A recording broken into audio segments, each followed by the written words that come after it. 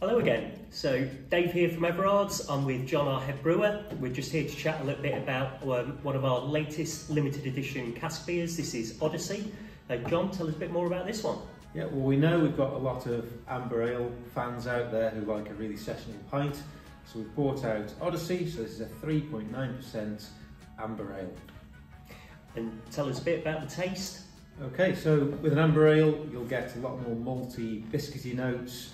It's not a particularly hoppy beer, but there is a little slightly moreish hop character coming through. So great to sit down and have a few. Odyssey, available in Everard's pubs. It's in mini cask in our shop and available at the Everard's Meadows Beer Hall.